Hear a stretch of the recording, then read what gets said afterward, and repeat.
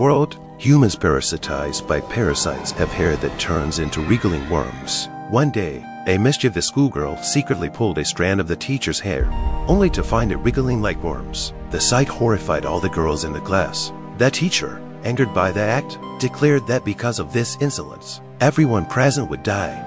In a desperate moment, a woman grabbed a nearby bottle of sulfuric acid and splashed it on the parasite. The parasite recoiled into a ball due to the burning sensation, but then extended its sharp tentacles and slaughtered everyone present. One girl was even cut in half.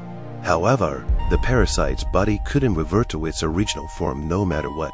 One girl hiding in a cabinet was also found by the parasite. In a critical moment, a man grabbed the girl and jumped from the building. But this disturbance attracted the attention of the police. As the police arrived, they encountered the raging parasite and opened fire, but to no avail.